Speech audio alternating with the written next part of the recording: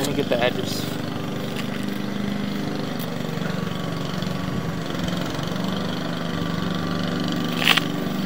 Hello, so we're doing a camera inspection on 298 East Elfin Green. And right now we have the sewer camera already on the street. We're going to start pulling back towards the house. So the material that we see is ABS plastic, which is it shows me that somebody had already replaced the sewer line inside of the house, and everything looks good. There's no buildup. There is a little bit of sections of water, but it's normal. The sewer line looks in really good condition.